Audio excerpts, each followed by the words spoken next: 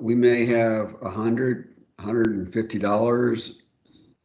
Rob, isn't that about what it costs? Oh, Can't hear you, muted. you're muted.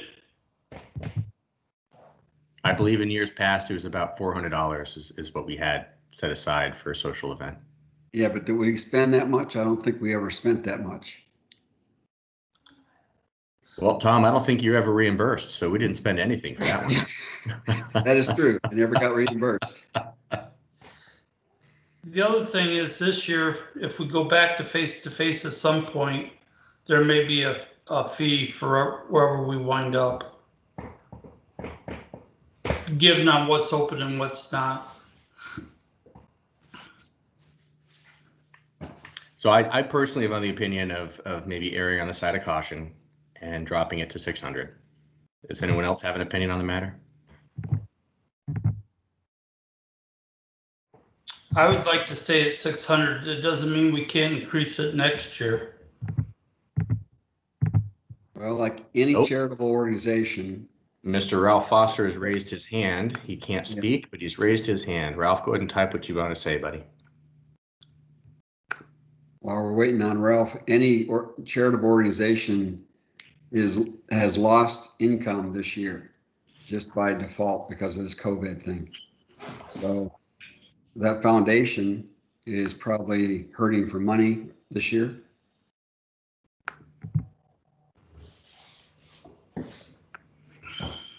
Yeah. Ralph, did you have anything you wanted to add? I saw you raised your hand. Was that an error? He's still trying to learn Teams. Operator error. All right. All right. So Tom, I think you're trying to say that you believe we should increase it. Yeah, that's what I would propose. Increase it by some minimal amount, but by some small amount anyway. All right. Does anyone else have an opinion? No. Hanson, no opinion. Legrand, no opinion. All right. Let's go and put it to a vote. Let's kind of see where we lay. If maybe we could type our votes so that those that can't speak can also, that would be great. So either put a yes or a no, Y or N in our conversation here, and we'll go for a vote right now. What are we voting on? What dollar? I'm sorry. Yeah, this is to, that's a great question.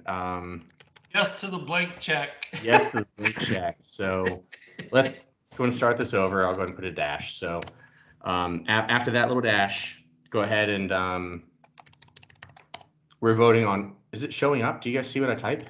Nope. No. That's you're typing, but I don't see anything. There we go. Apparently, if you type dash signs, it doesn't do anything. So now we're going to vote on increasing it to 25. So to 700, from 675 to 700. So an increase of $25. All in favor?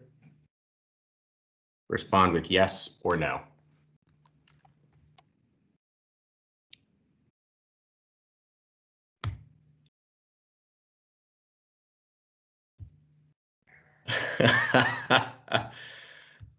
All right, Eric, I think you're the deciding factor, buddy.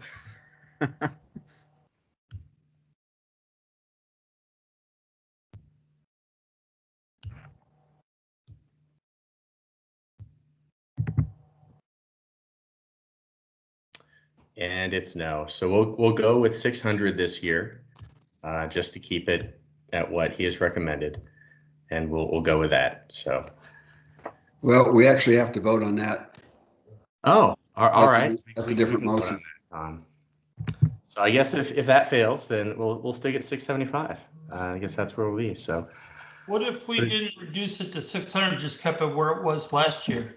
Is that not an option as well? That is also an option. So that's the default here. So below the dash, we are proposing we decrease it to 600. All in favor say yes. All opposed say no.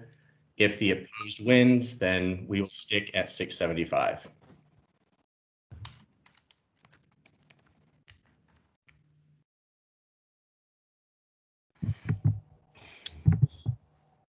All right, so we're going to decrease to 600. That one today. So, whew, that was rough. All right. It's fault. I think we finally made it through it. Is there any other new business on the floor today? Have you heard anything more about the PE problem writing sessions? No, not a I peep. didn't see anything in the conference schedule. When I talked to Julie, she said they're still trying to figure that piece out. Okay. Have we heard anything more about that sprinkler project downtown in Augusta? Negative. Nope. Like you mentioned earlier, Tom, COVID has not been kind to the nonprofits, so it's been silent for a while. Anything else? Ralph's typing.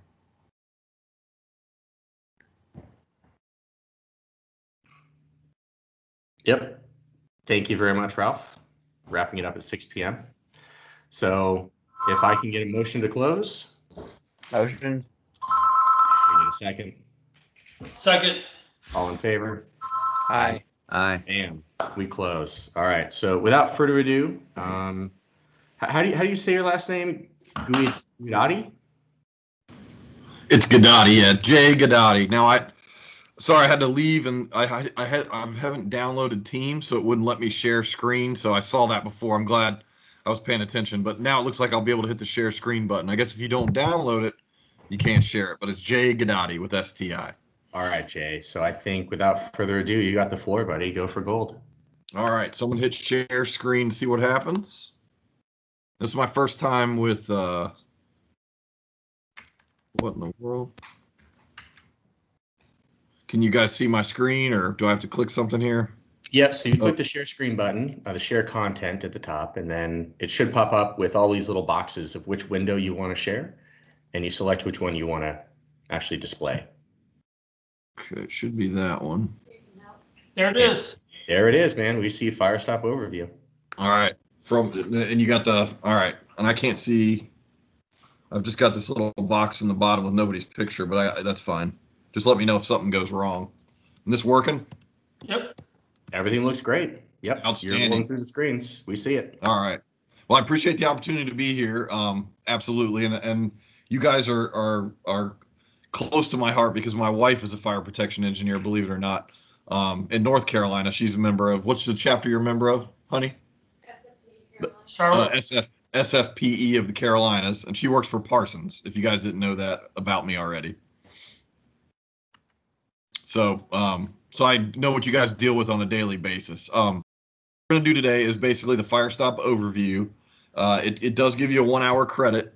I did send that information, and what I'll need is somebody to send me the list of everybody that attended at the end, and then I can get you guys certificates and get your 1 hour as well submitted. With that being said, thank you again for the opportunity. My name's Jay Guidott. I work directly for Specified Technologies. I'm the territory manager for the Carolinas and including Bermuda, which I negotiate. I used to have Virginia, and I traded Virginia for Bermuda years ago, and it was a good trade. So we wrapped up a hospital out there, and we just finished the airport as actually coming to a close. So that was a fun project to work on. You know, I'm just the manufacturer, so I just go out for technical support, make sure they're doing it right, but work with a lot of the contractors that are installing my product. All right, if there's any questions during this too, you know, feel free to reach out or feel free to speak up and let's answer them. Okay, here's the Firestop overview event ID, and this will give you a 1 hour AIA or CEU credits, depending on what you need. And like I said before, at the end, just give me a list of everybody's names and I'll be able to submit that, or it may be self-submitting. I'm not sure what you guys typically do. Do you know if it's self-submitting, or will I need to get you submitted for the credit? Does anybody know? We'll figure that out at the end. All right. Oh, well, here it is. This might tell you. So it's AIA or CES course FSO 906. Specifies a restaurant. I should have read through this at the beginning. I've been through the presentation, just didn't read all the fine print here. So we'll figure this out at the end, but take a screenshot of that if you need that, or take a picture with your phone if you need that. I'll give you guys a few seconds to do that.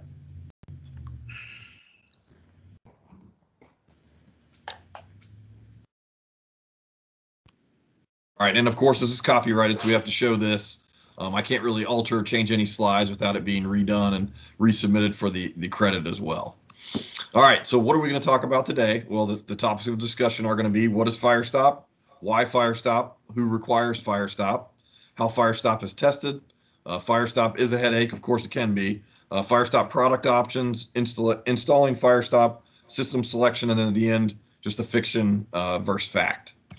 So what is fire stopping? Does anyone know what fire stopping is? It's that expensive red goop with the UL logo on it, as we all know. It typically becomes a problem on a project if nobody's paying attention to it to begin with.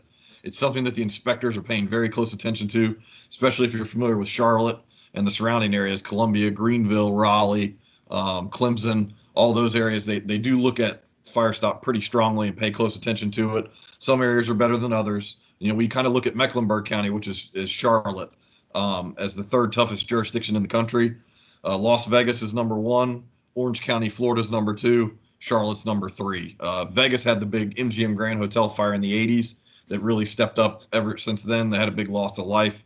There was a nursing home fire in Orange County, Florida, which has kept all the inspectors on top of the fire stop game. Charlotte hasn't had the fire with any loss of life yet. They don't want one, so they've seen that it's an important thing, and they're keeping it at the top of the list when it comes to inspections. So the process of restoring the hourly fire rating back to a barrier, whether it's a wall or a floor that has lost the fire rating from penetration, joints, and other openings, using material tested for the ASTM E814 or UL 1479. And then C, of course, it's a huge pain in the neck. The answer is all of the above when it comes to what is fire stopping. And truly it's B, but the other two make sense as well. 3 elements of fire protection. You've got prevention, suppression, and containment. You know, prevention is using as many non-combustible building materials as possible: concrete, steel, sheetrock, things that aren't going to burn. We want to make the buildings more comfortable, so we do put in combustible materials. The next step of that is suppression, which you guys are very familiar with, whether it's a fire control system, sprinkler system, you know, even your fire alarms, your emergency lighting, you know, all those things kind of factor into that area, but suppression really comes down to the fire sprinkler system. And then where Firestop comes in is we're part of the containment system, and that's sometimes referred to as passive compartmentation. The fire is prevented from progressing to another area. This is also known as passive fire protection. So that's where we come in. You build rated barriers, rated walls, rated floors, and then we give you the ability to seal the joints between them and anything you need to pass through them, whether it's a plastic pipe, metal conduit. You know, there's a million different things that keep coming up, and there's new things every day that we see and we have to test. What is compartmentation? It's the practice of partitioning building spaces into smaller compartments by constructing barriers. Walls, floors can withstand the passage of fire, smoke, and superheated gases over specific periods of time. So it's basically making the building. So if you look at a Lowe's or a Home Depot or a Walmart, there's not a lot of compartmentation in there. People are there, they're awake, they're moving around. If the fire alarm goes off, they head towards the exits. Think of a hospital, an assisted living center, something like that. You've got people asleep. You've got people in the beds plugged into the wall on life support. You've got babies in the NICU. You've got elderly that are immobile. So you look at types of facilities built like that, they're going to have a lot more compartmentation than a strip mall or something like that would. So that's an example of what compartmentation is. What's a through penetration? Anything that breaches the fire barrier. So while penetrations in fire barriers are most often electrical or mechanical service lines, structural members, you know, you've got I-beams, treated and untreated. You got all different types of stuff that can be penetrating those rated barriers, and they all have to be treated to reduce the spread of the toxic smoke and gases in the facility. What is fire stopping? Is the process of installing a third-party tested material to restore the hourly fire rating to a fire barrier, wall, and floor that has lost their rating from the through penetration. Membrane penetrations, construction joints, gaps, and other such openings. Here's an example of a typical UL. If you look at ULs, we've got, I think STI, we're at about 1,500 ULs currently. So we're constantly testing as new items come out, new types of barriers, new types of construction come out. We have to constantly be testing these because ULs are very specific. They're going to call out the barrier. They're going to call out the opening size. They're going to call out what penetrations are allowed, and they're going to list them specifically, and then they're going to tell you how to seal it. And that's what is typically laid out in a standard UL 1 through 4. Some ULs are 1 through 10, some are even longer. And where that really expands is you'll have a variety of penetrations. You could have ducts, multiple types of penetrations, metal pipe, plastic pipe, and an air duct all going through the same hole. We have systems for those. That system would be 1, 2, 3, 4, 5 for the penetrations, and then 6 for how to seal it. So they do get longer, but a typical standard basic UL is broken up into 4 parts. Do you have approved designs? Yes. Yeah, we've got 1,500 UL designs currently. And 1,500 plus. What's that? I was just going to ask, are they on your website or electronically, or are they still in the booklet form? We quit doing the book, I'd say 5 years ago, just because by the time we would get the book printed, it was already out of date because there's 100 new systems that we just had tested and they aren't in the book. So we actually have a system search on our website, and then we also have an app available for your phone, whether you've got Apple or Android. It's free to download. It's just type in STI Firestop in the app search, and you'll see we've got 3 apps. You want to look for the system search. It's free to download, and you can search all of our UL systems very quickly through that app. It just breaks it down, says what's your barrier, what's your penetration, and boom, it'll pop up all the ULs, and it's a really quick way to find your UL systems. It can get complicated. I know it forwards and backwards. So if you ever are needing a UL system, give me a phone call, shoot me an email. I can look it up for you really quickly, get it back to you. And then we'll talk about EJs as well. If a UL doesn't exist, we can also do an engineered judgment.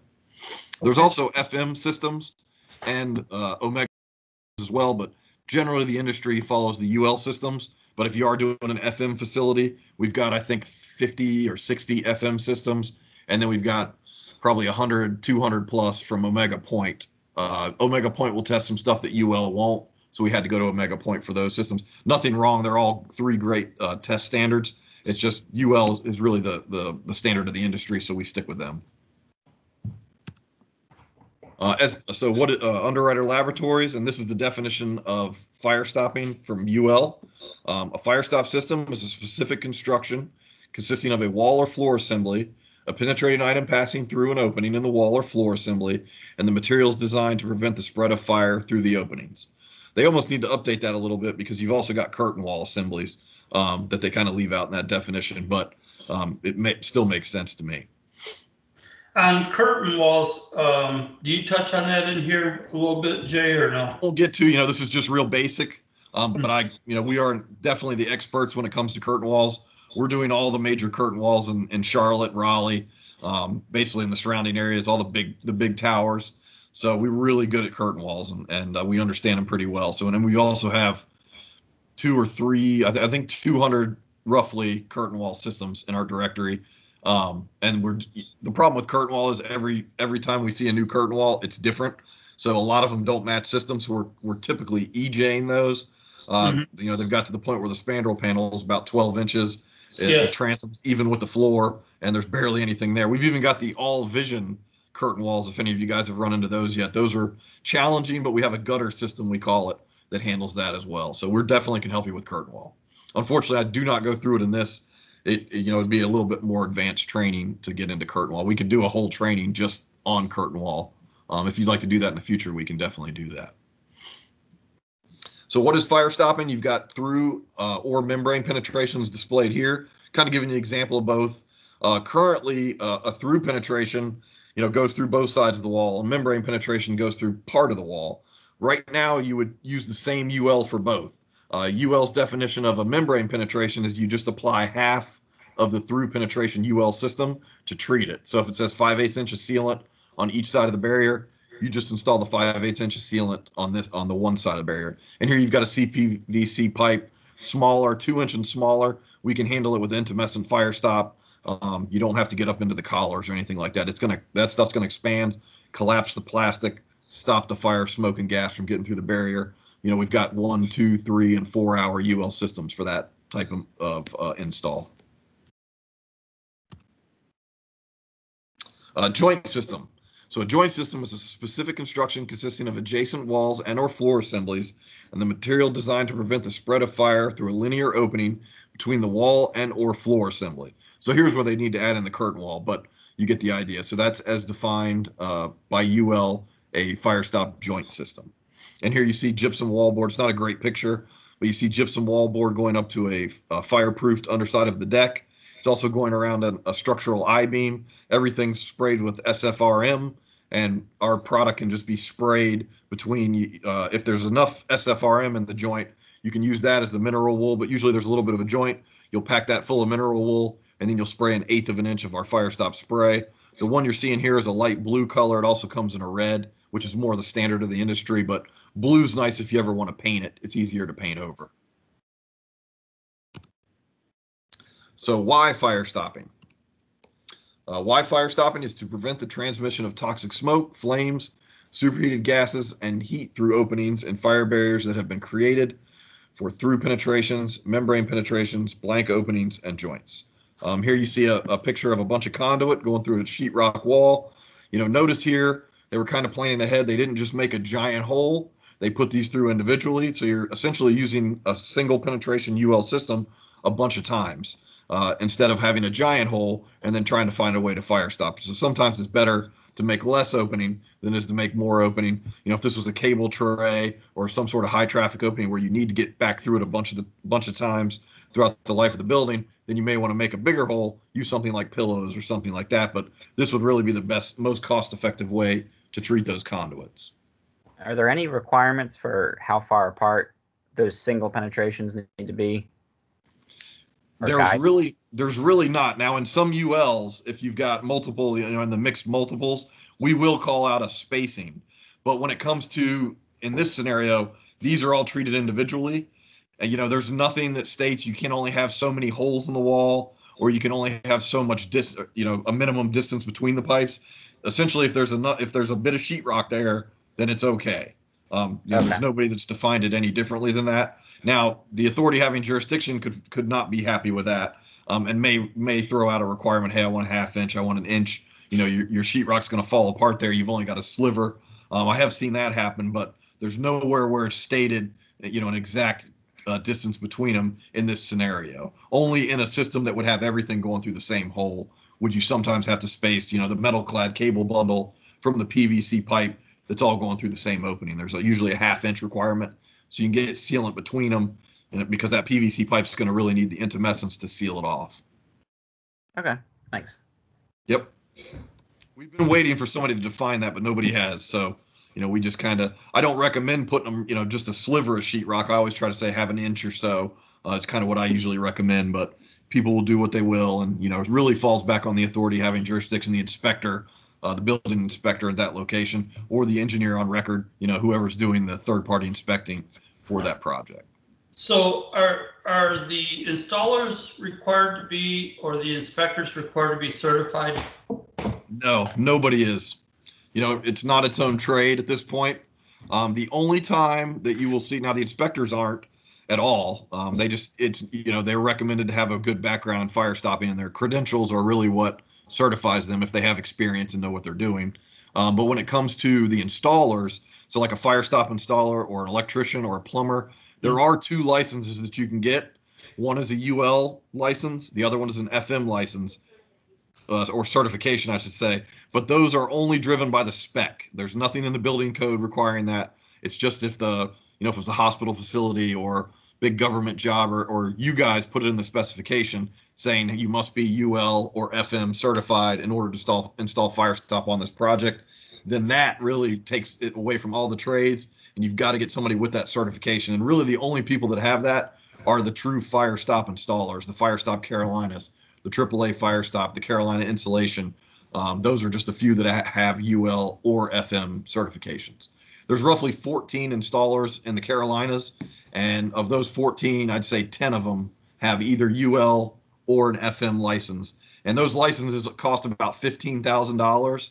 And then there's another $5,000 a year. So to get them, it's $15,000, and then $5,000 a year because you have to get audited every year, and that's to pay for the audit and the recertification each year. I think it's every year. They may have extended that, but last I heard it was every year. All right, so basic through penetrations are frequently combustible. So you got plastic pipes, conduit, interduct tubing. You've got ENT, which is electrical non-metallic tubing we run into all the time. The gray conduit, fiberglass insulated pipe, foam rubber insulated pipe. All these things are going to combust and melt away. What you see in that picture there is actually a wrap strip, and that wrap strip material will expand 60 times its thickness at 400 degrees. And what that's going to do is it's going to expand and collapse that pipe. It's using in this case, it's using the wall as the collar. It's going to expand, collapse that pipe, and seal that opening, stopping fire, smoke, and gas for the hourly duration needed. That stuff's amazing. If you ever get a chance, I could send you guys some samples. You take a lighter to it, take a torch to it. It expands. It's really neat to see it expand, along with the pillows as well. Those are pretty neat to see expand.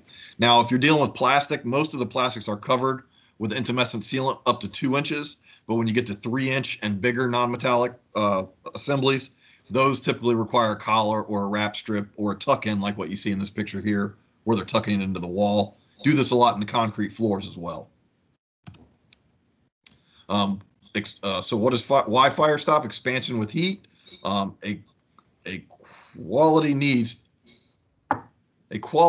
to close down openings created as combustible through penetrations burn away, leaving an opening for the passage of toxic smoke, heated gases, and fire. So when the heat hits this stuff, our SSS, it starts to go at 200 degrees and then expands again at 400 degrees. And that's what's going to expand and close these melting system elements down. What we use for our intumescence is graphite.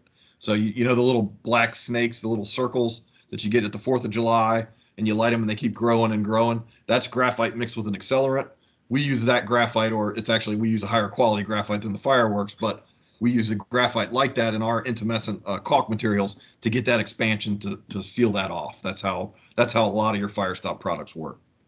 You can kind of see it here before and after it's heated. They did brush it off. You will see a bunch of little black snakes coming out of the pie piece there, but they brushed that off before they took the picture. So if you ever get a chance to hold a lighter to the sealant, it's really neat to watch that go as well. It doesn't take much, and it starts to expand. Our intumescent material is necessary. As they burn, these combustible penetrants will liberate toxic smoke and gases, provide sources of fuel to propagate the fire, create openings that compromise the fire barrier, allowing smoke or fire, spread of fire, toxic smoke, superheated gases in unprotected areas. So they are absolutely essential. They're really the only way to close down stuff that's going to melt and burn away. Anything that's combustible, it's got, the jacketing on that cable is going to melt away. You've got to have something that's going to stop the fire, smoke, and gas from blowing through that opening and affecting the people on the other side of that barrier. And they've got to last for 1, 2, 3, or 4 hours, depending on the rating of the barrier. This kind of shows you the temperature curve in a fire and when the intumescent material will go off. You'll see, as well as, let's see here, we've got when the materials start to soften, you can see where it ignites, and then you can see where it starts to burn. So about 700 degrees, most of your combustible materials will start to burn. That's where the intumescent really kicks in. It's already started at 200, and then it really kicks off when that stuff starts to burn. So the entire time it's applying pressure to that non-combustible or that combustible material. And as soon as that stuff does start to completely move away, that's going to expand and fill in for that area that it's leaving and stopping the fire, smoke, and gas. So if you ever see a UL burn test, you'll see a little poof of smoke sometimes on the cold side, and that's it. You won't see any more smoke, nothing through that opening for that hourly duration if it's a successful UL test.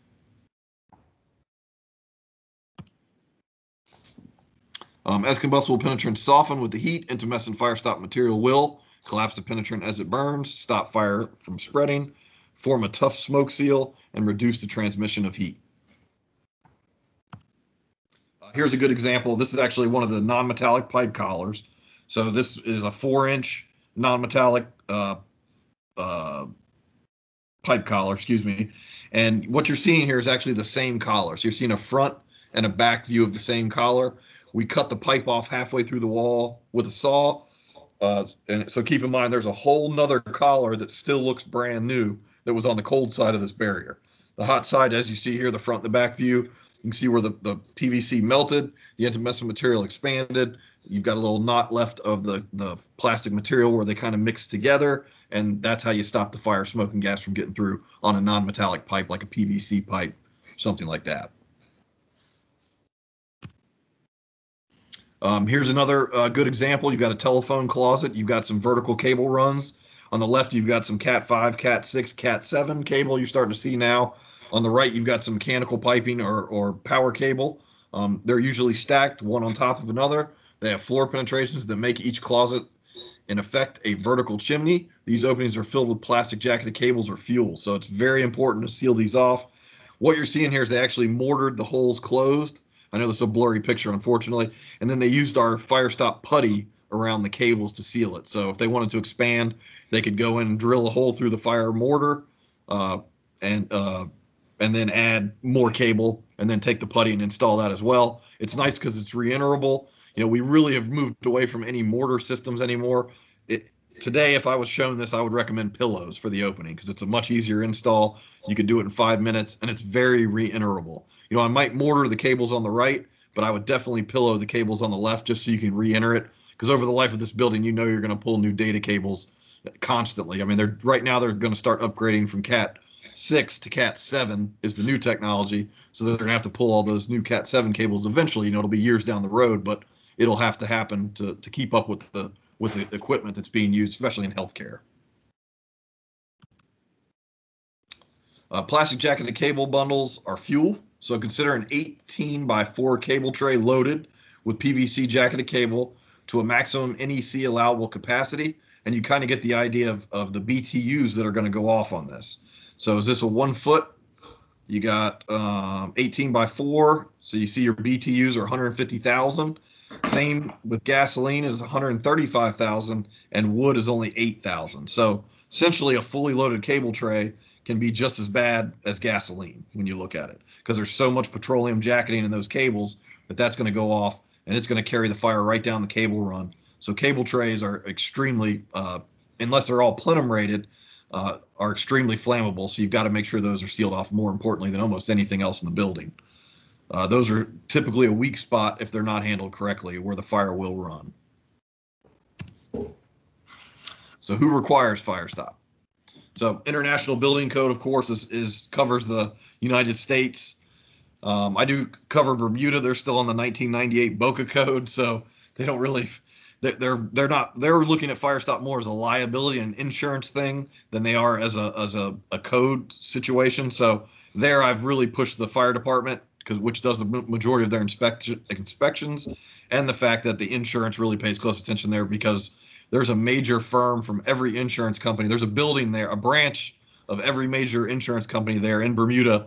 They use it as a tax shelter and for other reasons as well. So they are paying very close attention to their buildings there for an insurance basis. So they do a lot of fire stopping there, but it's still nowhere near what we require here in the United States. How is Firestop tested? Here's some of your test standards. You got ASTM E119, test methods for burning materials, 263, 814, 1479, 2079 for joints, E84, that's your surface burning, and then 723 is also surface burning. It's kind of some newer ones there. I've seen products that are just tested for E84 that aren't Firestop products. So you have to be careful. Just because it has some of these standards on it doesn't mean it's the right product for the job. I've seen a million times where a UL 2079 product was put into a penetration when it was really meant for joints as well. And we don't really look at them this way. These are just the test standards. We've got joint products, we've got penetration products. We make it very, very clear on the products what they're supposed to be used for, so there isn't any confusion.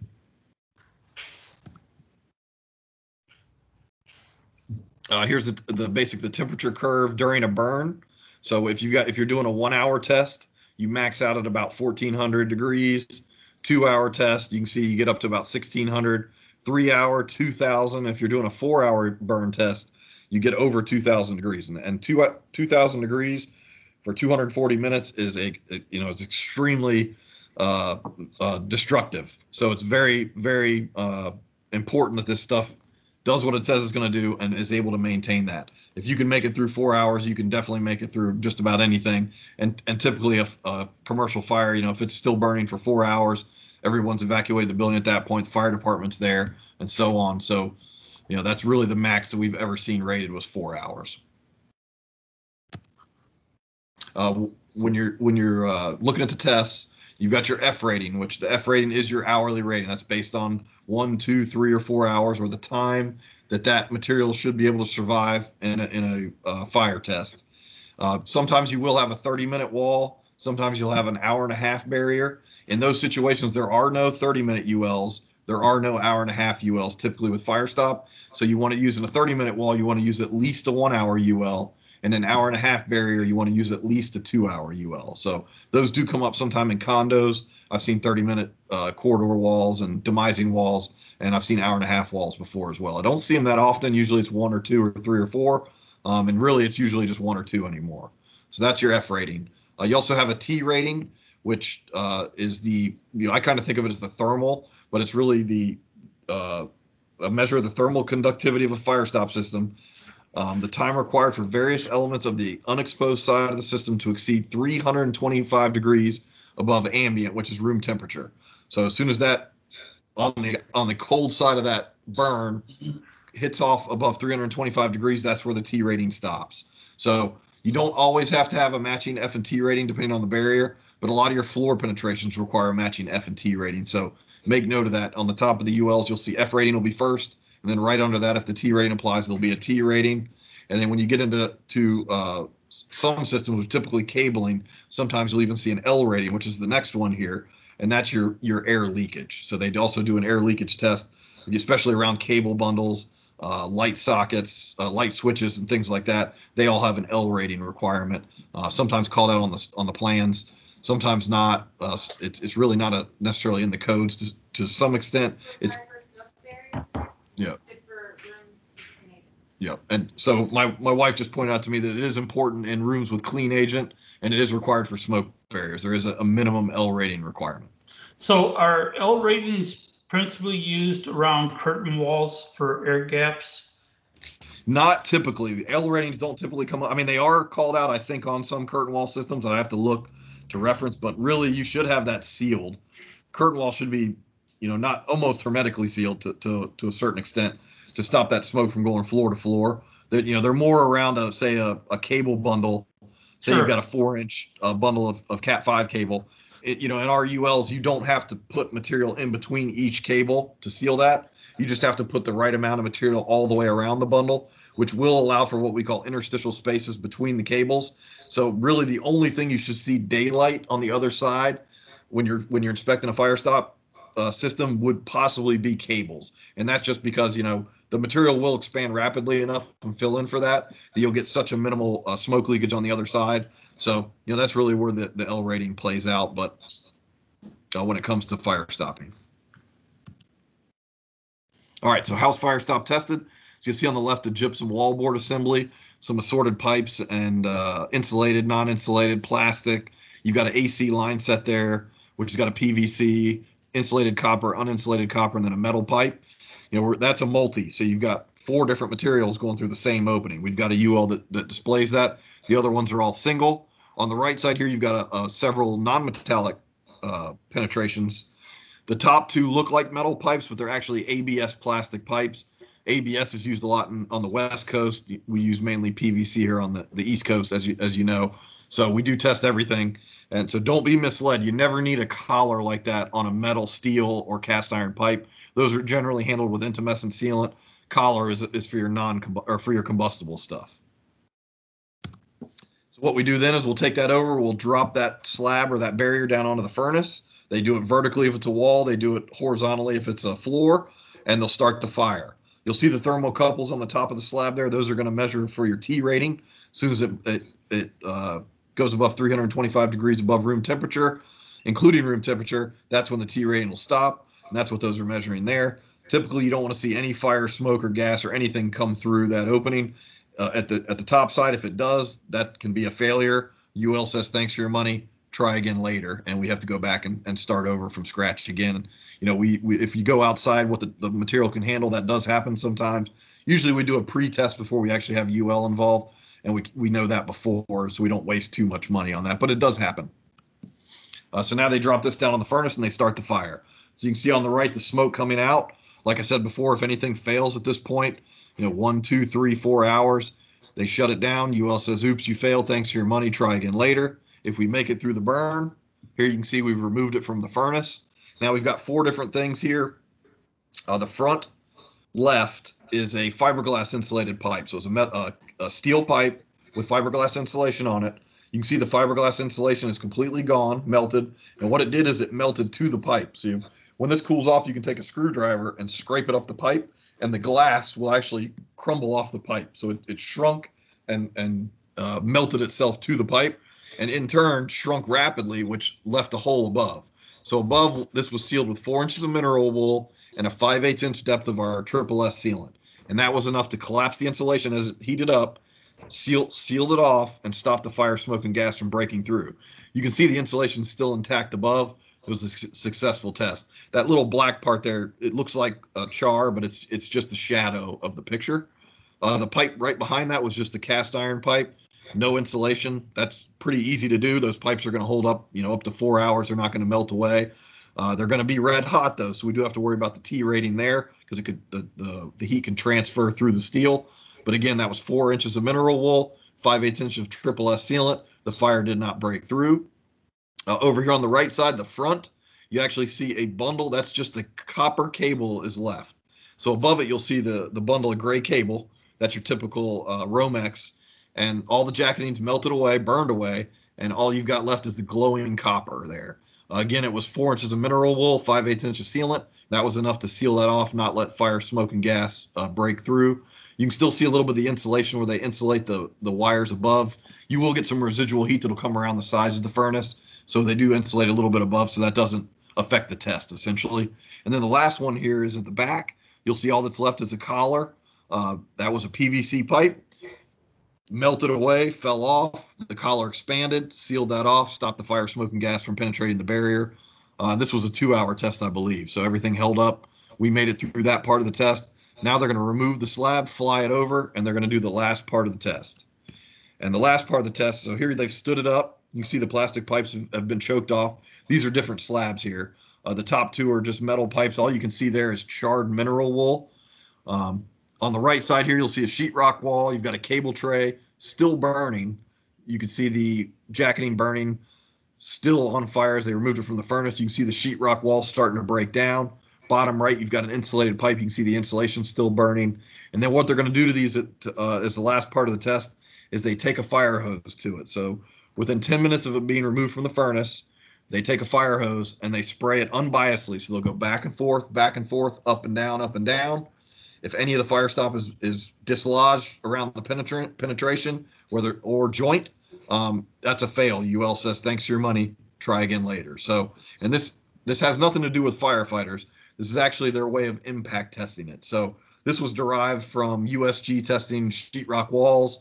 At the end of the burn, they would take a battering ram and swing it into the wall. They had a ball they would swing into the wall. That was their way of impact testing. They found that those were very inconsistent, and the most consistent way to impact test was with a fire hose. So 1 hour is 45 seconds.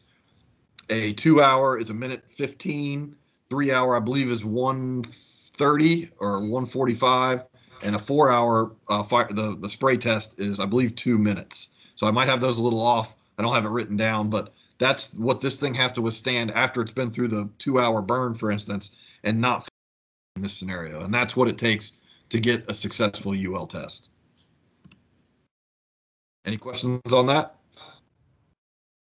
If you ever get a chance, and hopefully, once everything settles down and COVID's under control, we do offer a Fit 2 training at our corporate office, and that's the highest level of training that we offer. It's a 2-day class.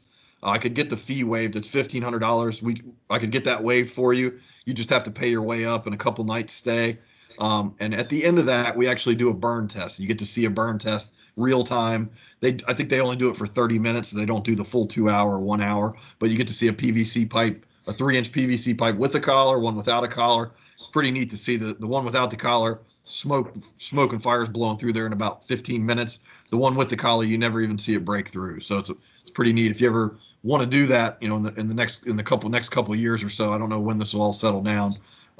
Next year, all of our Fit 2s are scheduled virtually right now. That may change though, so we may start having people visit the home office. And our home office is in Somerville, New Jersey, if you're not familiar. Firestop is a headache. A lot of people think that, but it's really not, and it's important that we do it. There is no other code required work anywhere in construction that is installed by every trade. And I guess that's really where the headache comes from. You've got people that, no single trade wants to take ownership in it. Hey, he ran his conduit through my joint. I'm not responsible for it. You get that all the time. Many crafts consider Firestop a necessary evil rather than a critical element of the fire safety envelope. Many salespeople prey on the uneducated as well. They're selling the UL logo on the tube rather than what the product actually does, and using the right product for the right solution is very important. If the product's cheap or I say less expensive, then a lot of times it's not an intumescent product. It's typically more meant for joints than it is for penetrations. And that would be fine around a metal pipe going through the wall, but the minute that pipe's got insulation on it, it's a cable bundle, it's a non-metallic pipe, now we've got a problem because that material is not going to be able to expand to seal that off correctly. While third-party testing ensures that all Firestop materials will survive the test of fire, most manufacturers produce products that will not survive the test of time. So sorry, I couldn't read that there. And what they mean there is some products will actually age out, and the intumescence will, as they get older, they won't expand as they should. So you almost have to do a replacement of those products. The graphite prevents that. So the graphite is very moisture stable. You don't have to worry about any issues with it over the time or the life of the building. And typically you never have to redo that as long as it's not damaged or disturbed throughout the life of the building. One example is a water-soluble product, like I mentioned. So here's an example of a water-soluble intumescent Firestop that's actually been exposed to humidity, and the intumescent material is leaching out of it. Now, this product uses sodium silicate instead of graphite, and what you see there is salt leaching down the pipe. So that collar is not going to expand like it would if it was brand new. Over time, it's deteriorated, and it's also damaging the pipe. If that was a metal pipe, you'd have some rusting, but you shouldn't have a collar on a metal pipe. So that's a CPVC pipe there. What we're looking at is a non-metallic pipe in a wood frame construction, which is not common here. That's more of a West Coast thing. Here, that'd be a PVC pipe typically.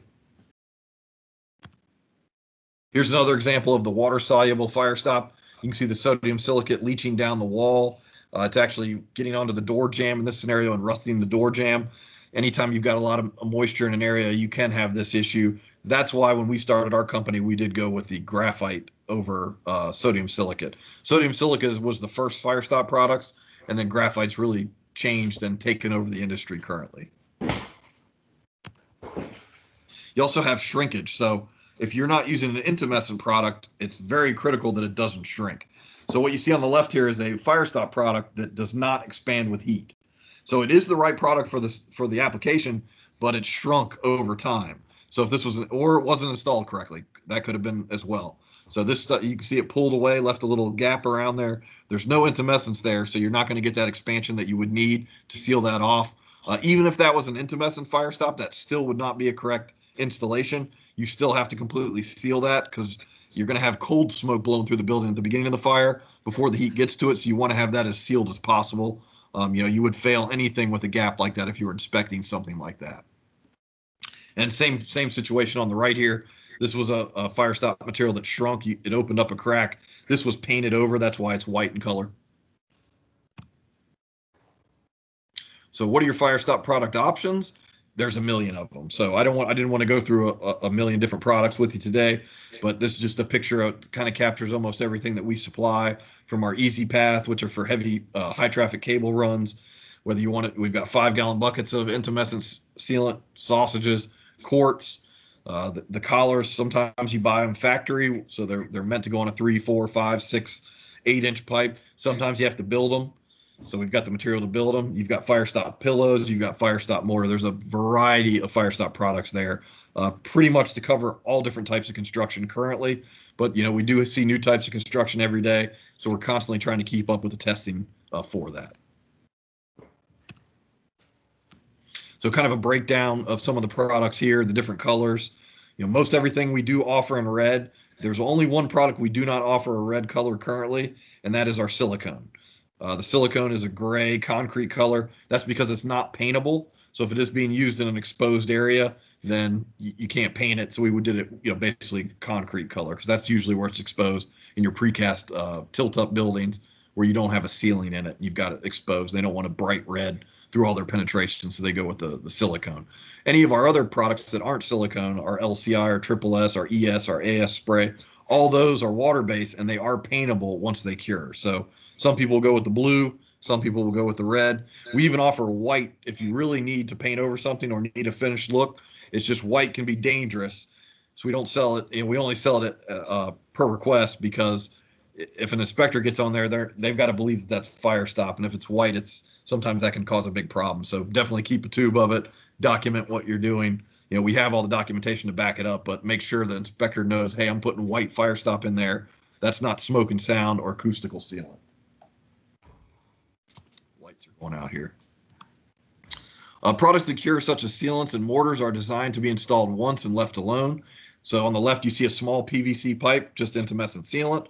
On the right, you've got a metal clad cable, intumescent sealant. Pretty basic installs, a variety of ULs for them. For instance, on the right, if you had a metal clad bundle, you could do up to a 4-inch metal clad bundle or armor clad cable in a 6-inch hole. And you can just caulk it just like that. This is just an individual one, but just for an example. If you go over that 4-inch bundle, then you've got to get into a much more advanced system. It's not just going to be a caulk-only system. You have to separate them. You'd have to make multiple holes to get a bigger bundle than that, just for an example. Here's an example of a bunch of cables. In this case, you got Cat 5, Cat 6 cables going through a wall. Again, it's not a great picture. I apologize for that. But here it's being sealed with pillows. And that's something that's very re-enterable, and you're going to see a better picture of pillows in the next slide. But that's something that's very re-enterable. It can be permanent. It can be temporary. You can pull the pillows right back out, add a cable, put the pillow right back in. Very retrofittable and very, very aesthetically pleasing. So here's a good breakdown of the pillows on the left. There you've got a steel cable tray. We've got aluminum. We've got wire basket cable tray systems. We've got aluminum ladder rack cable tray systems for data. And you can see you just stuff the pillows in the opening. Our pillows are in a poly bag. Inside there's a mineral wool piece that's coated on all 6 sides with an intumescent coating. When the fire hits those bags basically melt away like shrink wrap, exposing the intumescence, which expands like crazy. If you ever get a sample of one, drop it in a campfire, it expands into a big black marshmallow, essentially. I wouldn't put it in my fireplace, but in a campfire is pretty neat. And it's amazing how much these things expand. You've got to stop all that flammable cabling from the fire running right through that wall like a fuse. So these have to be extremely intumescent to do that. And that's one way to do it is with pillows. You could shrink that opening down and use sealant sometimes, but in this situation, you've got a big opening. You know, you could walk up to this opening and seal it in 10 minutes. Whereas if you're going to form it off and try to pour mortar, there's a lot of other ways to do it. This is typically the most cost-effective solution for a large opening. On the right, you see putty going in. There's just a standard 4-inch cable bundle going through a 6-inch hole, basically running a 5/8-inch log of putty around there. You just roll it into a snake, wrap it around there, tuck it into the opening. And the nice thing here is if you need to get back into that opening, you can pull the putty out. It never cures. So it always stays soft and pliable. It's never going to cure hard or harden. You can always pull it back out, add a cable, put the putty right back into the opening. So that's a great re-enterable. That's your most basic re-enterable product. A more advanced one would be the pillows. Hey, Jay. Yeah. What keeps those pillows in place? Our pillows are just held in with compression. So you've got to put them in with a 1.4 compression factor. So they're basically squeezing themselves in the opening. Now, if you do get to a larger opening and you don't have a lot of penetrance in there, sometimes they do need to be retained with wire mesh, on each side or strapping. But typically in most of your pillow applications, they hold themselves in the opening just with compression. Just like mineral wool would in a floor-to-floor joint. If you compress it into the floor-to-floor joint, caulk or spray the top, it's not going to slip out over time and fall out. It's the same principle as how the pillows work. The nice thing is if you need to add a cable, you can just pull 1 or 2 pillows out, put your new cable through, slide your pillows right back in and keep on going. So they're very re-enterable. Here's a steel sleeve. One of these, I see these all the time, and these actually get mishandled quite a bit, where you'll see them sheetrock mud the sleeve into the barrier, then run the cables through and install the Firestop in the sleeve. You do have to keep in mind on these sleeves, if you're inspecting them, is make sure the outside is sealed just as importantly as the inside. And sleeves, you have to understand, they are not required by fire and for any Firestop reason. they're typically spec driven as well. The spec will say all penetrations are to be sleeve, and it'll even describe what kind of sleeve. We could do a bundle of cables with the sleeve or without the sleeve. You just have to keep in mind, if you do have the sleeve, make sure that outside that sleeve is sealed. It can't be sheetrock mud. You know, that sheetrock mud's going to break down in a fire. You're going to have smoke and gas getting around the sleeve. And then, of course, you really need the inside sealed as well, because that's where all your combustibles are in this scenario. And you can do that with putty or pillows as well. Steel sleeves not required by model or regional building codes. However, they may facilitate the installation of the cables as well as the Firestop system. So we've really gone away from sleeves in all of our testing, like I described before. We typically offer a sleeve or unsleeved solution. So it's really spec driven at this point.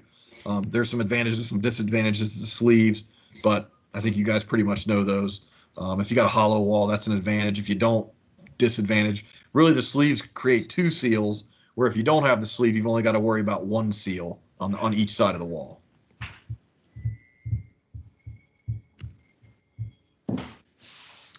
Products that can be removed and replaced. So you also have the need for labels sometimes. Now, again, this is not something that's in the code. It's another thing that's spec driven, but a lot of facilities, especially in healthcare, do want their penetrations labeled. So this is an example of a label you can get from us.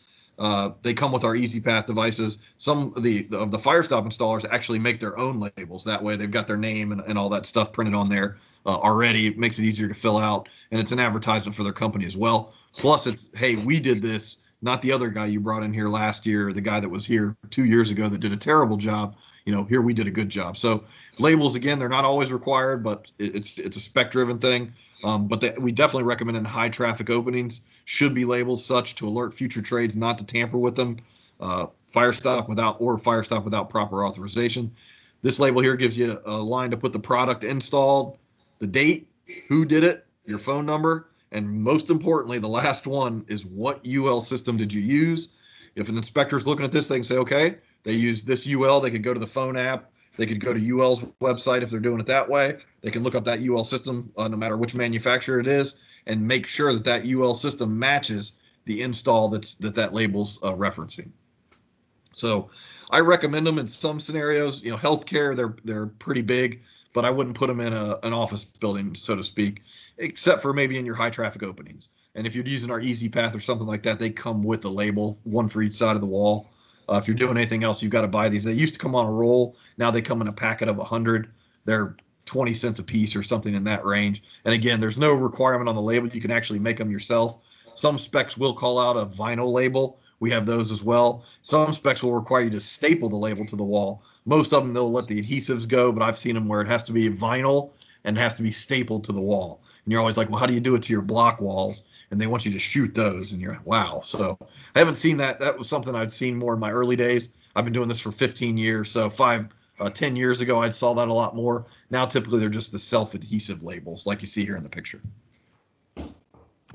How well do those last, those self-adhesive labels? I've seen a lot of issues where they just fall off the wall and you're not sure where they go. Yeah, ours are pretty good. You know, I've seen that too. They're supposed to last the life of the building, or essentially the life of that penetration. So I've seen them pretty old. You know, if it's a dusty environment, and you're sticking it up on a dusty sheetrock wall, of course it's not going to last as long and it's going to fall off. You know, you want to make sure the wall's clean before you install it. If you're really worried about it, that's where you pop a staple in it if it's a sheetrock wall.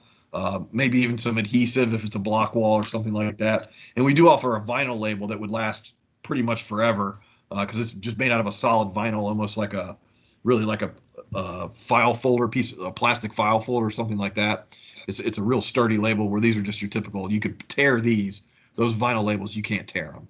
So they'll last a long time. I've seen them up there. You know, one job was they overdid it. I do have one scenario where they overdid the labels. I mean, you pop a ceiling tile and it looked like they wallpapered the wall with penetration labels. So they kind of overdid it in that scenario, but most of the time you put one under each penetration cleanly, and they don't, you know, I've seen them last forever, or the life of the building typically, but you do want to make sure you're not sticking them on dusty surfaces, because they will fall right off. All right, here is multiple penetrations. Now, this is a little bit of a dated penetration, because mortar has really gone away. But in this scenario, you've got fiberglass insulated steel, You got foam rubber, your ABPVC or Armaflex, as a lot of people refer to it, in the middle, and then you've got a bare pipe at the end. They mortared this with a Firestop mortar, so keep in mind this is not non-shrink grout. There is no ULs for non-shrink grouts. You can't use that as Firestop. I had a guy that they had a bunch of holes in the wrong place, and he non-shrink grouted them all sealed. The inspector asked him, "Hey, which UL did you use?" He didn't have one, so he actually had to put our composite sheet at the bottom of that floor so we could give him a UL to rate all those penetrations that he had, or those blank openings that he had filled with non-shrink grout. So if he had just called me, we could have used this mortar, and he wouldn't have had any worries, and wouldn't have to do it twice essentially. So what they did here on the combustibles, they wrapped it with a wrap strip, then installed the mortar, and you're going to see after the burn below here. So this is really a good representation of what the wrap strip does. You can see where it's expanded 60 times its thickness. You can see the mortar underneath is cracked a little bit, but above it's still perfectly intact. It doesn't shrink. It doesn't fall out as it's going through a burn in this scenario here. So that really shows the intumescence. The far right was the bare pipe. It didn't need a wrap strip. The two in the middle there, or left and middle, are the ones that had the combustible insulation on them. You can see where the insulation burned off the pipes, and there's just the wrap strip and the mortar that was securing the wrap strip in the opening there. Today, we would typically do that a little different, but that's a good example of the wrap strip activating. Also, you'll run into cable spray. This is something you see a lot in the industrial industry, where you've got unrated or unplenum rated cables and you're trying to get them plenum. We do have a spray that we offer where you can actually spray the cables. It's not rating the cables, but it's slowing down the surface burning characteristics of it. You still have to fire stop it as they go through the opening. That is something that we do sell quite a bit of. We sell more of it internationally than we do here in the States. But as we get more and more into industrial, I'm seeing it a lot in this area and starting to sell quite a bit. So something that we didn't see a lot of at all, and it's really starting to pop up lately. So installing Firestop. Sadly, Firestop is frequently misinstalled. Installing Firestop is not rocket science, or I call it rocket surgery, but it is more than just smearing on the expensive red goop with the UL on the tube. So this is kind of hard to see, but it's just a really bad job. There's material all spread all over. Nothing's really in the opening. It's all outside the barrier. So they didn't open up the barrier or open up the opening. There was the grout was basically in there. They needed to chip that out to get the proper Firestop in the opening to do it correctly. You definitely don't want to do that. You can't just surface caulk. You've got to get it in the barrier for it to work correctly. Typical install here, you'll see packing. So if it does require mineral wool, you're going to pack the full depth of the barrier with mineral wool, recessing the mineral wool on each side, the depth of the sealant required. In this case, they're using an intumescent sealant. You could use a non-intumescent here, but generally when you're doing penetrations, we recommend an intumescent for everything. That way you don't make a mistake. If you're a plumber and you're moving along, this is a conduit, but so if you're an electrician, if you're moving along, you caulk a conduit, you're great. Then you get to a cable bundle, you caulk it as well, you're good to go. If you were using that non-intumescent, you're gonna have to switch products. You're gonna go intumescent on the metallic, then you're gonna have to switch back to the intumescent product on the non-metallic stuff. And that's where we've seen big problems arise. So generally, electrician will just use intumescent for everything. Plumber will just use intumescent for everything. Drywall guy, mason guy, waterproofer, they'll use non-intumescent for all of their joints. It's typically how it goes down. So now you'll install the sealant into the opening. If this one was a 5/8 inch depth of material in the opening, and the last step is to always tool it. You've got to touch that material again to install it correctly. There's no way to get all the air out of there. There's no way to smooth it correctly without touching it again. You don't typically use a trowel like this picture. You want to use a putty knife. I usually use my finger. I'm not doing it every day, so I know if I did it every day, it would probably wear a hole in my finger, but a putty knife works great. A lot of the installers go to Walmart or Target. They go to the cake decorating section. They get the cake decorating spatulas. Those work really well. Lots of different shapes. There's no excuse to not tool that material. It has to be smoothed out.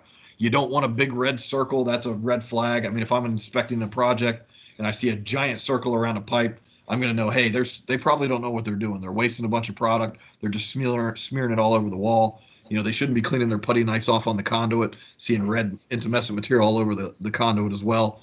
I've got thousands of pictures that represent those issues, and usually they don't know what they're doing when it comes to Firestop. They are just a trunk slammer that, hey, it's red, we got to put it around this pipe to pass, and hope the inspector doesn't catch us kind of situation. So I'm always paying attention for those things. But this is a typical pack and caulking install. A couple more installations here. You got a floor penetrations generally require only a seal on one side. So when you are inspecting or looking at floor penetrations, most of your ULs, you only need to seal the top. Now, we do have a lot of options for just installing the bottom as well. You don't have to do anything at the top. You just install the bottom, or we have a lot of ULs where you just install the top. The only time on a floor that you would have to do the top and the bottom is if you do have a hollow core floor. I'm sure you guys are familiar with that. Hollow core floors have hollow opening or hollow spaces in them for structural to make them more rigid. And what can happen is the smoke can travel into that hollow core, travel under a fire rated wall, and then pop up through another penetration on the other side of that fire rated wall. So really the only time you have to seal the top and the bottom is a hollow core floor. Every other type you can do the top or the bottom. We generally offer the bottom installs for in healthcare. Again, you've got you're doing a remodel of the second floor. You don't have access to the third floor because it's occupied, but you still got to seal these penetrations. So we give you the option to just seal it from the bottom, not actually have to go to the top. And then when you're dealing with wall penetrations, you generally have to seal both sides. So one seal for floors, 2 seals for walls generally. And then when you get into shaft walls where you only have access to one side, we have solutions for that. Typically there's still 2 seals, and or you've got to put a sleeve in to represent that extra seal and install some extra material. So if you do run the shaft walls, I can give you all of our shaft wall systems as well. Those typically need to be fire stopped as they're building them. So they'll put the shaft liner up, caulk that, then install your 2 layers of 5/8, caulk that, and you've got your UL system. A lot of times that gets missed. The guys call me saying, hey, we forgot to caulk the shaft liner. What do we do? We have solutions for that as well. It's a little more involved than just caulking and caulking. You got to put a sleeve in those scenarios. When you're looking at fire stopping and the UL systems, annular space is a big factor. When you're dealing with something that's got point of contact like the top left here, excessive annular space can be an issue. The first ULs, everything was centered. And then you've also got where you're dealing with irregular openings. We've got a lot of ULs that represent square openings. Not that would definitely, would represent a jagged opening, but as long as that jagged opening is smaller than the max size of that opening in the UL, then you can typically use that UL for that irregular opening. You also have group penetrations, whether they're individually grouped or where you've gone through the same opening. We've got for instance, we've got a gang of conduit that can go through a sheetrock wall that allows for a 36-inch wide slot. The minute you go to 37 inches, now you've exceeded the best UL for that gang of conduit. And I'll walk on a job the other day, and the guy had an 8-foot slot with conduit going through it. He's like, I need a UL for this. I said, well, you don't have a UL for this. If you'd have just done 2 or 3 3-foot gangs, left sheetrock in between each of them, whether it be an inch or so, then you could have used our UL system. Now we've got to do, and what we did for him was we did an engineered judgment based off of that UL system. Here's a side view of a cable bundle. So you'll actually see the install of the outside of the sleeve as well as the inside of the sleeve, and you'll see the cable bundle there. It is okay if the cable bundle's touching. In this case, it's touching the bottom. That's okay. We know you're not going to get material in there, but you've got to get it 7/8 of the way around that bundle, the top side, to install that correctly. And this is written the best graphic to really lay out everything that's required in a cable bundle and how to install that putty. I'd really need to show you in a UL, but that's the gist of it. Common mistake within a single system is different manufacturers' products may not be mixed. So if you are in a facility and you've got, say you've got STI Firestop on one side of the wall and you've got another manufacturer's Firestop on the other side of the wall in the same penetration. So you got a metal pipe going through the wall, you put STI on one side, you put a different Firestop manufacturer on the other side. You can't do that. And you especially can't put them on top of each other, because my UL isn't going to say STI on one side, somebody else on the other, and their UL isn't going to say STI on the other side of theirs. And we actually can't put that in writing either. So if you've got one product on one side, you want to make sure you use the same product on the other side. You could use 2 of our different types of products. So you could use a LCI on one side, triple S on the other, and we could put that in writing, but most of the ULs are going to be the same products. You want to really keep that consistent. Anytime an inspector sees that, they're going to say, hey, you got 2 different things. What is that? And then they're going to be asking questions, and they're going to want documentation, which is a good thing. And that's what we want. But it's just another chance for a red flag there if you do mix them. Especially don't want to put them on top of each other. I've seen that a bunch of times where you've got a red material and then a blue material on top of that, that's a big red flag, and there's no UL to back that up for sure. Cable tray here, so you can see hourly rating, type of construction, size of the tray. In this case, you've got the pillows installed. Note all the cabling is going to melt away on the one side. The pillows are going to stop the progression of the fire.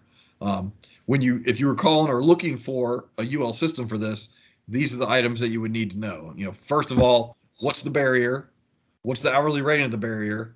And then what's the size of your tray? What's the type of the tray? Size of opening?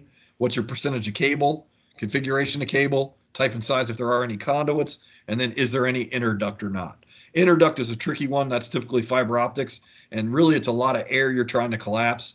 Interduct is not in every UL system that cabling is. So you really, if you do have interduct, you want to make sure there's only a specific batch of systems that allow for interduct, and you want to make sure you're using those. Your standard Cat 5, Cat 6 systems don't incorporate interduct typically. Different size of the pillows.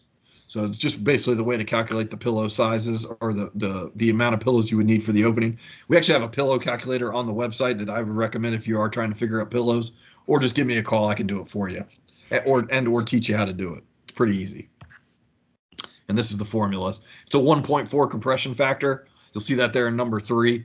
So you just have to, whatever your size of your opening is, you multiply that times 1.4, and then you divide it into whatever size pillow. So if you're using the 18 square inch pillow, you divide 18 into whatever your answer was there, and that would be, say, okay, I need 36 pillows in that opening, and I'll meet the UL system. That's how you figure out pillows. And here's some orientation of it. You always typically want to go vertically so you can get back into and add cables down the road. You'll see at the bottom they went horizontal. That's perfectly fine. Not as easy to add cables when they're horizontal. So when you are installing them around a cable tray, this is typically the what we recommend when you're packing them in there. This is where they actually shrunk the opening with mortar and then installed the pillows. That's another way to do it. Most people these days just put pillows in the entire opening, to be honest. Because by the time you do all that mortar, it can really add up as far as labor, because it takes you a couple days to get that mortar done and cured. You got to build a form, then take the form off, and then pack the pillows. So a lot of times they just pillow the entire opening now. We've done a doorway full of pillows, burned for 4 hours, nothing passed through it. Just for an example, we had a hospital where you pop the ceiling tile and the wall didn't go all the way up to the deck. It was 12 feet by 4 feet high. They installed pillows in the entire area. It had all different types of penetrations going through it, and we did an EJ for that. They did have to use the wire mesh in that scenario, but it was a project that if they'd have used drywall, it would have taken them 2 weeks. They did that in a weekend. They had 8 of those situations, and they did it over the weekend with the pillows. So it was a much more cost-effective solution when you looked at the labor and the time and shutting down the facility and creating negative air pressure. They were able to do it in a weekend. So pillows can really be a cost-effective solution.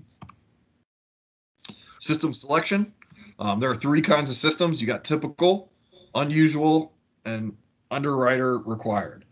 Typical, those are those for which a third-party tested system exists and a UL system drawing will suffice. Unusual, those are unique conditions that require an engineered judgment. So if a UL doesn't exist, we can do an engineered judgment for you that's free. We typically turn them around in 24 hours. So if you're using an STI product, we can do the engineered judgment for you. Just call me, or you can call our 1-800 number, hit 2, and you're talking to an engineer, and they can walk you through it. We also have a way to digitally do it on our website. You can submit them. It's really nice. Our website you can submit an EJ. They'll email it to you within 24 hours, the results. Sometimes they may reach out to you for questions. They'll email you or call you depending on how you submitted it. So it's really a great process these days. Underwriter required as well. Sometimes you will have to go beyond what we can do as a manufacturer, and you have to have a third party involved. So that's where an EJ would typically need to be stamped, and or you've got your underwriter requirements where it's insurance company like FM would have to be involved in that. You typically only see that in industrial stuff. I don't see that in commercial construction or healthcare, things like that typically. How to find and use Firestop systems drawings. So I pretty much told you how. Our website's really the best, and or download the app on your phone. We could definitely walk through that at some point. I know I think we're past the hour, so I'm trying to wrap this up as quick as possible. We can go through that at some point, but it's very easy.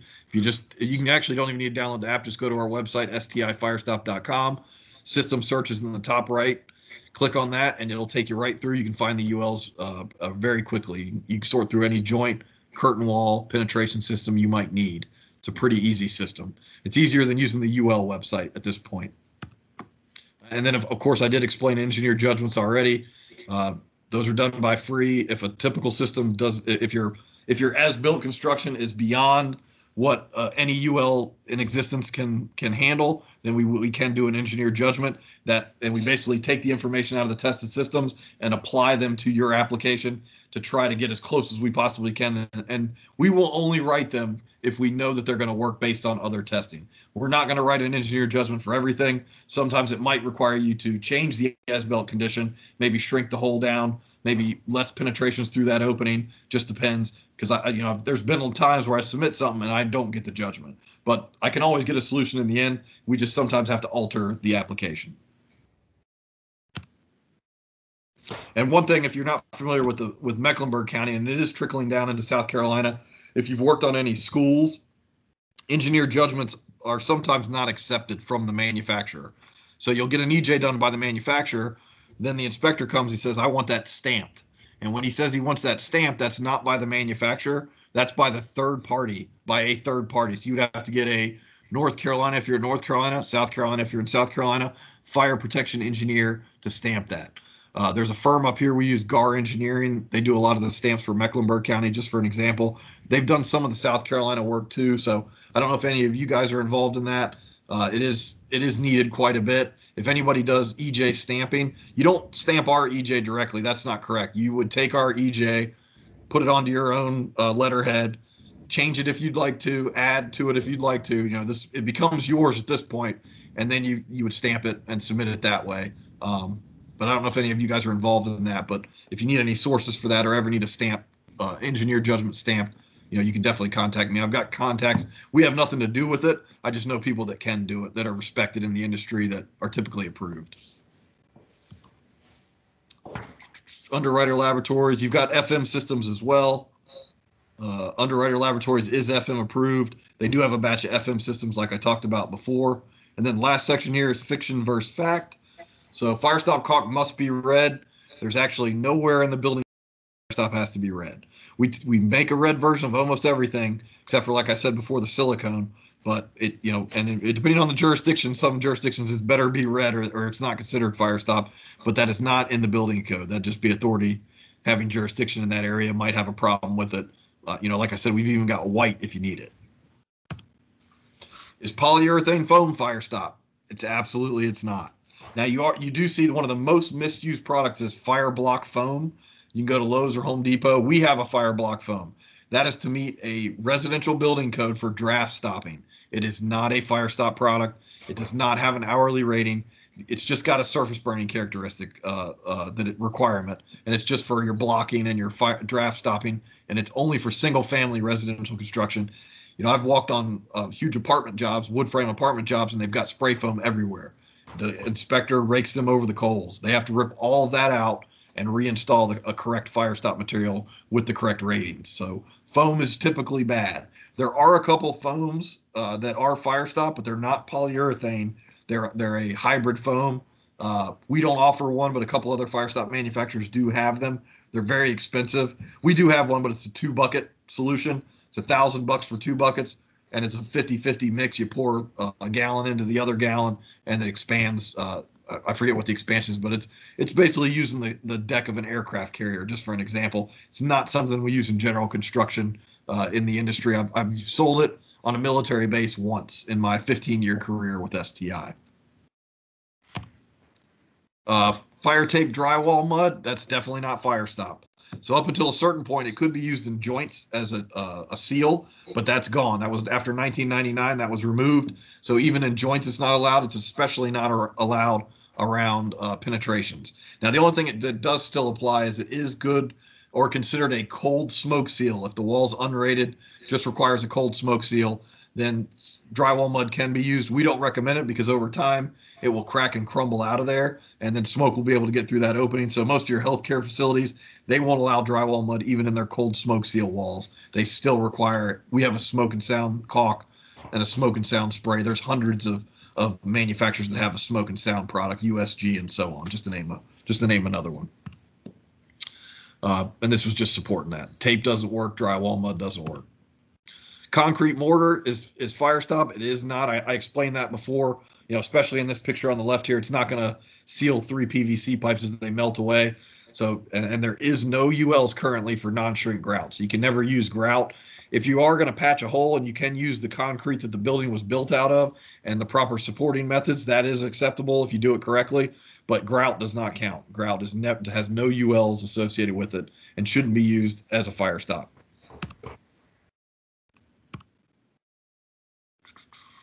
Fire safety is an adequate Firestop. We know that's not true. Smoke blows through that just like a cigarette. The smoke's going to blow through it like a cigarette filter, but it's still going to kill you on the other side. So you've got to have something so that what the mineral wool will do is it will help to slow down the exposure of the Firestop sealant. For instance, in this scenario, if you did have Firestop sealant on the top side, it's going to slow down the progression of that heat so it doesn't affect the Firestop right away. So mineral wool is essential in a lot of Firestop systems, but you can't just use mineral wool or any other type of safing or insulation and it be considered Firestop. It's just the smoke can blow right through that stuff. That wraps it all up. I hope I didn't run over too bad there. What do we got? 7:15. I don't know if we started right at 6, but I really appreciate everybody's time. I forgot to put the slide in here with my contact information. I can send an email. I know you guys have got my contact info, so if you want to send an email to everybody, that would be great. But use me as a resource. I've been doing this for 15 years. I love it. I don't see myself doing anything else unless they kick me out at some point. If you need, use me as a resource. That's all I can say. I can help you find the ULs. We even we can put the ULs and shrink them down so you can put them on the plans. We've got the tile charts, tile tables, so you can put them on the plans. We can build them exactly for the project that you're working on. So it's just the ULs that you need, or I can give you a bunch of common ULs and you can use them at your will as well. So appreciate the time. And any questions, comments, or concerns? Try to get back to the picture here. Do I unshare screen? Or have I already done that? Yep, no, we can still see your screen there. All right, I think I unshared it. You're no longer sharing. All right. Now I can bring it back up if you guys want me to show you anything else. And does anybody have any questions? Yeah. You mentioned when you were talking about the different ratings, T, L ratings, F ratings, you didn't mention some of the others like W, and there's some newer ones out now. Could you go over that real quick? Yeah, the W is, and the reason I didn't mention W is it's just not, W is your watertight rating. And if you're in Miami, Florida, it's a big deal. Or if you're in Bermuda, it's a big deal there. So if you are looking for a W rating, the only sealant that will typically give you that is a silicone sealant. So that's where you'd have to use our Firestop silicone. Our intumescent sealants will actually get a W rating in the test, but since they are water-based material, they cannot be used for W rating, even though they will not break down with water, just like some of the other manufacturers will break down with water. But for a W rating, you would need our silicone sealant, just for an example. I can't remember the other ones. I don't have it in front of me, unfortunately. Is there any other ratings you're thinking of? I've been out of the business for a year now, so I can't remember what they are, but there's some newer ones out there. Yeah, there are. L's really come back into the forefront with your leakage around electrical outlets, cable bundles, and things like that. But it does have a reference in the code now, and it is actually stated firmly on top of the UL. So if you do have a specific L rating minimum, then make sure your UL reaches that minimum, or the L rating is below what the maximum is allowed for that specification, for instance. And what I can do is I can follow up on that question and get you. We've got on our website, we actually have all those ratings explained, so I can send you the link to that if you want me to do that. The other thing is when you were talking about the pillows, the experience I've had is quite often they don't get put back. You find them laying on top of the cable tray and nobody ever puts them back. Yep. Absolutely right. Absolutely right. Now I popped the ceiling tile, had the pillows laying there. I popped a ceiling tile, had the putty roll and hit me in the head. I've had about everything that could happen there. So unfortunately, if you are worried about them not getting put back, then you may want to use the wire mesh. You know, that could be recommended to keep them there so somebody doesn't rip them out. We do have. Are you familiar with our Easy Path device? See if I can share. Yes, we use that. Okay. So do I just do screen number 1? Will that work? Can you see what I'm doing here? Yep, we can see your browser. Yep. All right. Beautiful. Beautiful. Good, good. So instead of making a giant hole at your cable tray, so typically what you would do, and hopefully I'll get to a beautiful picture that will really show you what I'm talking about. Here's a good one. So instead of running the cable tray through the wall, we could recommend it, if you're worried about that, is you stop the cable tray at the wall and then you install something like an Easy Path device. And the nice thing about the Easy Path device is once they're installed, they can be completely empty, completely full. As you'll see an example here of the cross section. As you put the cable in, it automatically opens and closes. So you can add cable through this thing until it's completely full. It has 100% visual fill.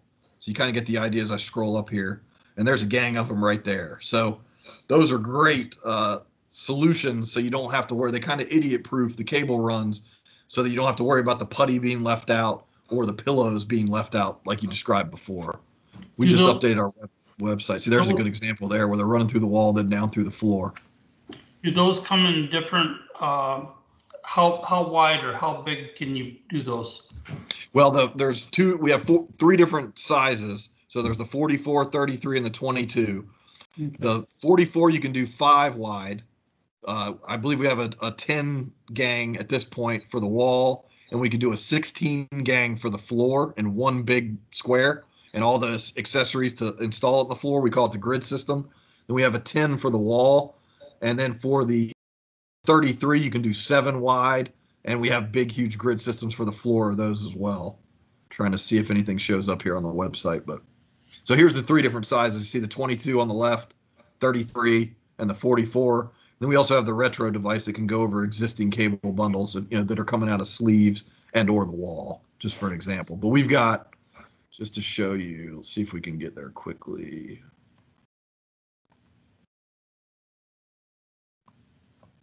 So the 44, for instance,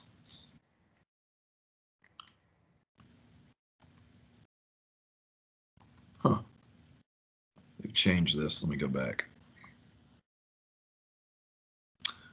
Here's a new wide one that we have. So this would be the widest Easy Path. This just came out.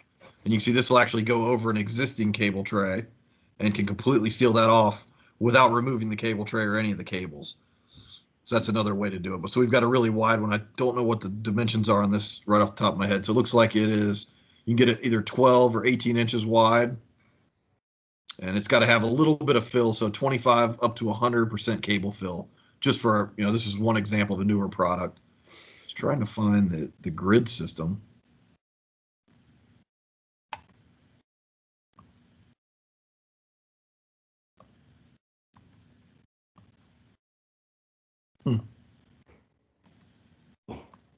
Now, we just updated our website, so I don't know it like I should, unfortunately. This should get us there. I was just on there and it had everything laid out for the 44.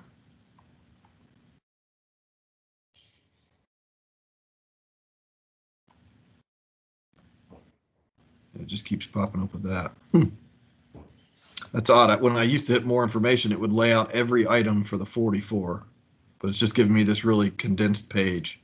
It doesn't have nearly what I'd like to see here. Here's the multi-wall grid system, so you can actually put 10 in the wall. You see the box there? Yep. That's an example. So we can make these gigantic and definitely handle any type of cabling capacity. You could put this in, then leave a little bit of drywall, put another one above it, put another one above it, and keep going. It's pretty spectacular. And These are really the standard of the industry in all your healthcare solution situations. All your big healthcare facilities are starting to use these. Our competitors have tried to copy them, but they just really can't come close. There's usually a foam plug required, or you have to twist them. So the real advantage here is you don't have to do anything. You just push the cables through and keep on going. And these will cover your, we've got 1 to 4 hour ratings, and they've got all your L ratings covered as well.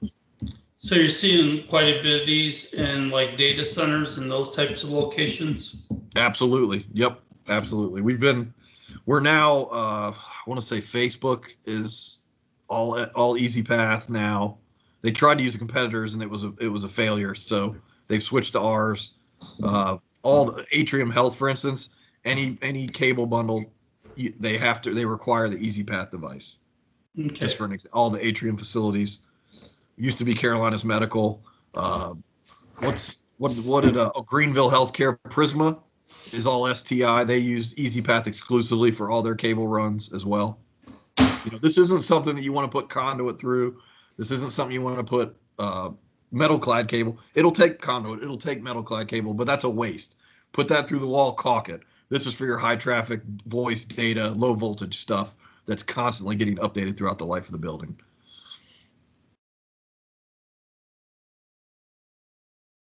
Oh, here we go. Here we go. Maybe this is the page I was looking for. All right.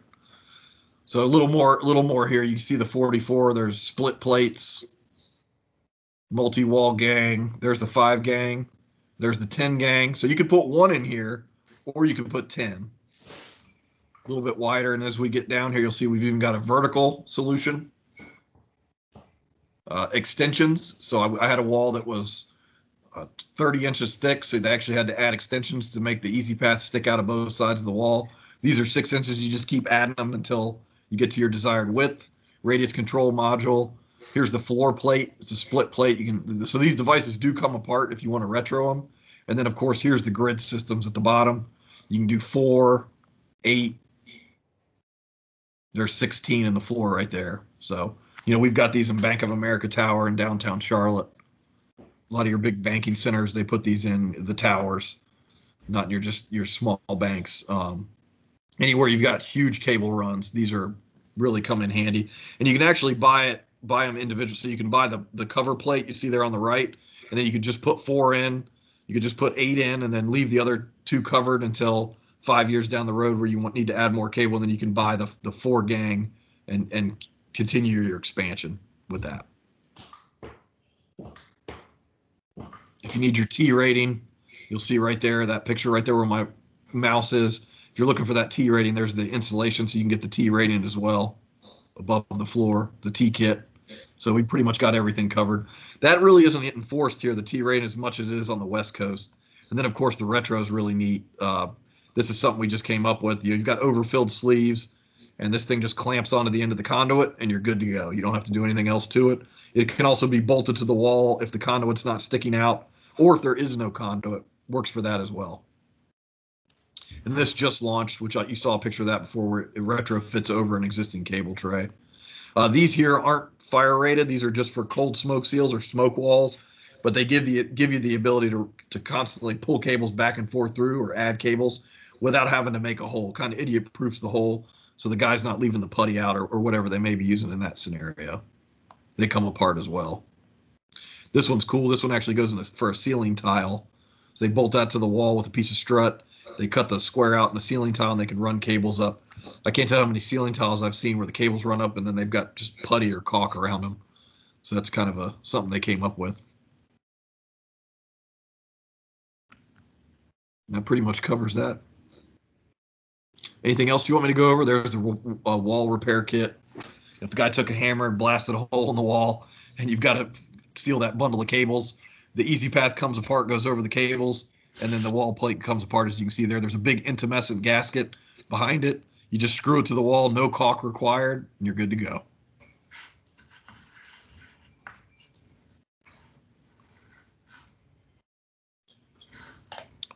Anything else I missed? Here's the system search if you guys want to see it real quick. So if you saw where I went there, I went a little quick. So go to the top of the page, Firestop system. Click on that, and this is the system search. This will look just like the app that you would download for your phone. So let's say we wanted to find a cable tray. So I'll go penetration, barrier. Now, sometimes you want to get real specific. Sometimes you don't want to click too many things sometimes. So I'm going to go walls. Let's do a gypsum wall. We'll go to penetrant, and we're going to say cable tray. So we're down to 13 systems with what I selected. Now, the big key to this is see these two buttons? Always make sure you click that one. It took me 6 months to find those buttons. Nobody told me about them, but it turns it into a picture, makes it a lot faster to find the UL system. So you can see this first system is actually just a caulk system. Here's a composite sheet system, pillow system, another pillow system. You know, depending on how you're trying cable trays, we got a lot of different options there. So 8026 is a big multi-system that's just mineral wool and sealant. Just to give you a quick example of a UL. This is a 1 or 2 hour. This can have a hole up to 32 by 32 inches, and it's got a little bit of everything: metallic pipe, insulated pipe, cables, air duct, bus duct, non-metallic, small non-metallic 2-inch PVC or smaller, fiberglass insulated pipe, cable bundles, and so on. And it's just mineral wool and 5/8 inch. I believe it's 5/8 inch. Actually, a 1/2 inch. You'll see right there, a 1/2 inch of our SSS or our LCI sealant on each side of the wall. Now, the only kicker to this one, it's a gyp wall, is you would have to frame it. So you're going to have your studs on the left and the right, but you'd have to add a stud at the top. You can see it barely there in the document there. You can see the stud there. So they would have to go, you would have to put a horizontal stud at the top and the bottom, pack it with mineral wool, and then install the sealant on each side. It doesn't get much more cost effective than that. Problem with that is it's not reenterable. It is, but you got to dig the sealant out to get back into it. So that's where you'd want to go to a more, a pillow system, for example.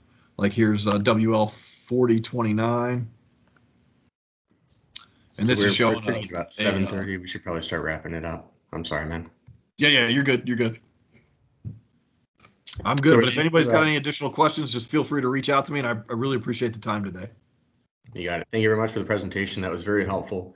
For everyone that wants to know, I recorded this session, so it'll be available on our website shortly. So if there's anything else anyone has they have any other questions they want to ask at this time? Going once, twice, sold. All right. Thank you everyone for showing up tonight. That was a really great presentation. A lot of really good information. Some new systems. That was pretty cool. And I guess we'll talk about the social event next month, and we'll send an email out shortly. So everyone have a great night and be safe. Thanks. Thank you. Cheers.